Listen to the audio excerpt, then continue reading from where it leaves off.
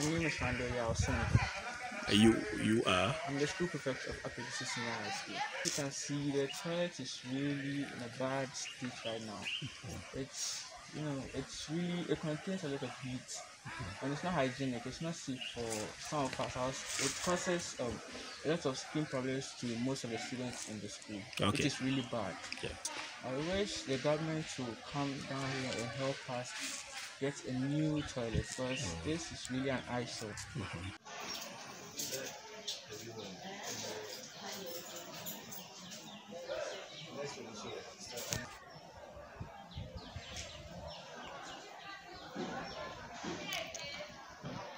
Okay, so first of all, in our dormitories, there is a lot of heat. The problem being that we lack ceiling fans. Yes, and where there is ceiling fans also, they are not working. So there is a lot of heat in the room. Yeah. So, and there is also, we don't have enough metal beds. Yeah, we lack metal beds. So most of us have to sleep on the floor, and some too have to sleep in the classrooms.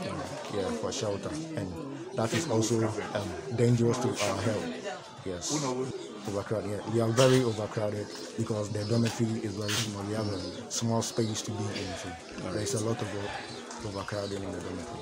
Okay. I'm appealing that the authorities they provide us with enough ceiling fans, and also they help us with infrastructure. Like they come and construct infrastructure for us that will make our dormitories much bigger, so that we can be there. Yes, it's really affecting our studies, because there is a saying that goes, the sound mind, right, provide sound living. And since we don't have any sound mind in the dormitories, learning can't go on well. Currently, we are facing the problem of not enough. We don't have enough rooms. We are more than the rooms in the dormitory, and also the ventilation in the dormitory is very poor. So this forces some of us to sleep outside, and also the sanitation in the dormitory is very poor because we don't have dustbins, and then we don't have a washroom. The washroom there is also not enough, so some of us have to move to the boys' side and then come and then ease ourselves, which makes us feel uncomfortable. Yeah, we are pleading on the authorities and the government to help provide a better girls' dormitory for us, and also improve sanitation, which is providing of the dustbins, and then ventilation, which is the lights, and then fans for us. My name is Konabwa. I'm a French teacher, and I also help in sports. There are a lot of challenges or problems that the school is faced with. To start with, classrooms are major challenges that the school is faced with, and so as a result, the former headmaster, when with the session of the free SHS, he has to build a pavilion to accommodate the students. The boys' dormitory is also another major problem. The current dormitory that the boys are using is an old classroom which is converted into a dormitory which the boys are using. If you go in there, it's not conducive at all. The details, if you want to talk about it, it will take us a whole day. Another problem has to do with the sports field. We don't have a field at all, so it's affecting sporting activities on campus. If we have to do sports, we have to move out of campus and go to the town, and sometimes to the town to be the other school, which is the GHS, will be having sporting activity. The town also use the same field, and it's also affecting us. The road from the junction to the school is also a major problem that the school is faced with. The girls' dormitory as well. The dormitory, there is not enough rooms for the girls, and so they are crowded in the dormitory. Likewise, the boys as well. It's also the school doesn't have a science laboratory, so we'll be happy if the government or other organization come to our aid to help us with the science lab and then ICT as well. Boys toilet is also another major problem, and there's an old one which both girls and boys share. In the night, girls will walk toilet, and it doesn't augur well at all.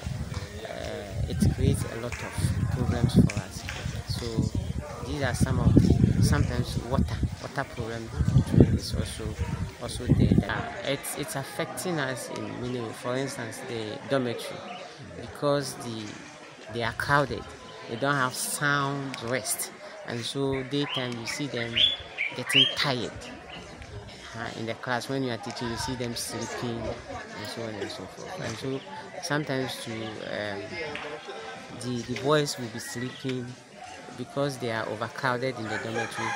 They want to go and sleep in the classroom, which is not the best. The girls' side do the same thing. You see their tents outside the dormitory. Some of them as well sleep on the corridor, which is not the best. We are appealing to the government, especially to one, as a matter of urgency, come in to support us or build a classroom for us. 2, boys' dormitory. We need boys' dormitory. It's an emergency. It's so urgent for us to have a boys' dormitory, for them to have a sound rest after a hard day of work of studies. The girls' side do the same thing. They also need girls' dormitory to support what they have. The assembly hall, we use the assembly hall as dining as well. So if we other organization and government will come in to build the assembly hall for us, so that they have separate, and it's affecting the infrastructure that we have, the tables and chairs. The SHS has a huge challenge with their dormitories. There is no dormitories for the boys. The girls are crowded, tightly fixed to each other. So as the boys doesn't have any dormitory, you can imagine how they go about things over there. Not to talk about the toilet in the school. It is, in fact, an eyesore, very appalling. There is inadequate classrooms and then furniture. The school hasn't got any science lab, and the equipments for science practicals, are not available. And then the bridge and the road leading to the school is also bad. There is no generator for the school, so when there is power outage, students can't learn. All stationary activities come to a halt. Secondly, the town hasn't got any pipe-borne water. we have tried time and immemorial, to get potable water, but to no avail. So we resort to boreholes as our source of water. Another challenge is health facility. There is a miniature health facility in the town which serves all the catchment areas. This has been upgraded to district hospital on paper for years now, but nothing has hit the ground yet. Even access road to the hospital is a huge problem. And an inadequate medication for patients is also a challenge for us. We are fortunate to be listed on the government agenda 111 of district hospitals in the country. So we are urging the government to include us in the first tranche of the program or of the project so that we will not travel far for medical treatment. Last but not least is a public toilet. There is no public toilet or no toilet facility in the town for the majority of the people who doesn't have, private toilet. Cleanliness is next to godliness. If you live in an environment where sanitation issues is bad, your sound mind doesn't really reside in a healthy body, as is always said. It doesn't speak good about the community. Because if visitors come to the community and can't find a place of convenience to ease themselves, it doesn't speak well about that.